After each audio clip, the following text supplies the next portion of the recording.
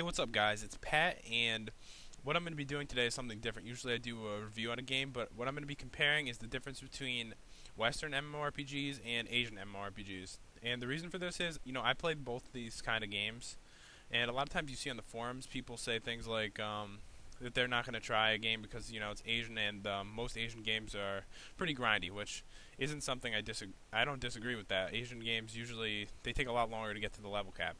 But that isn't necessarily a bad thing, and I'm going to explain some of the differences. I mean, in the Western game, usually there's a lot less grind to get to the level cap, and a lot of the features though aren't available until you finally hit the level cap.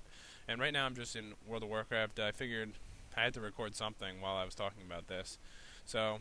When you hit the level cap in a game like this, that's when you can start doing most of the serious stuff in the game, like raiding and the more serious PvP in the game. And Asian games are a little bit different, but they are pretty similar if you really think about it.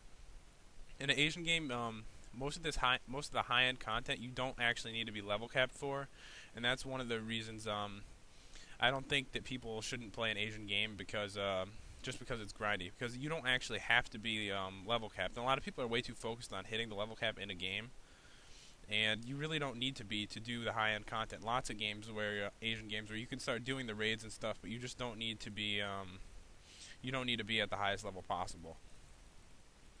And let's see if I could actually fight and talk at the same time. But the thing is, guys, you can actually still level in an Asian game and work on the end game content at the same time. So it kind of gives you like another goal.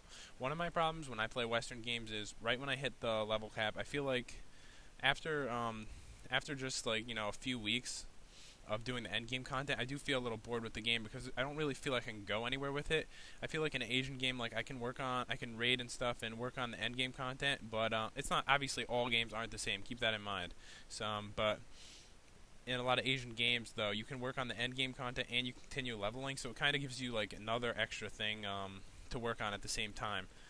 And another thing that's definitely different is the features in the games are a little bit different. Asian games do tend to have more features, but one thing about the features is some of them are a lot of them are going to be pretty poorly made and kind of weird and don't really mix well with MMORPG. In games like Battle of the Immortals, King of Kings 3, those are two games I played. They have some weird ass features. I gotta admit, the Asians throw in some weird stuff, but there's like tests and stuff that you can do. They give you experience that are like certain times of the day, and they're just tests. They have nothing to do with the game really. It's just like honestly, it's like fucking like physics questions and stuff. And obviously they don't have anything to do with the game. But one thing I do like about it is that it gives you something else to do. I like that they at least try to give you some extra stuff to do other than just raiding and PvP. I feel like Asian games do give you a little more of a choice, but some of the stuff can be pretty bad. And a lot of the Asian games, I do admit, a lot of the features are pretty poorly put together, but they do tend to try to throw out more features at you other than just, a little PvP and PvE content. So, I mean, the thing that I'm trying to point out is that Asian games and Western games are pretty similar in the fact that you can experience end game content pretty much at about the same time, but the only difference is in the Asian game, you're just not at the level cap. And that really is a problem for a lot of people. A lot of people go into these games and they try to hit the level cap as quick as possible. And if you're that kind of person, you're probably not. Don't even try an Asian game because in the majority of them, hitting the level cap takes a lot longer. And they try to make the expansions come out right away just so that people can't hit the level caps. Only the most dedicated people do. If you're that kind of person, it's not worth playing.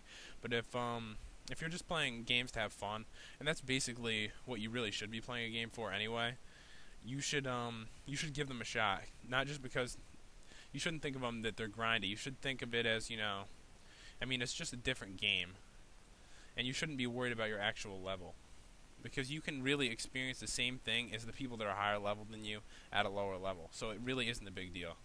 But anyways, guys, I'd really like to hear your opinions on it, so feel free to comment.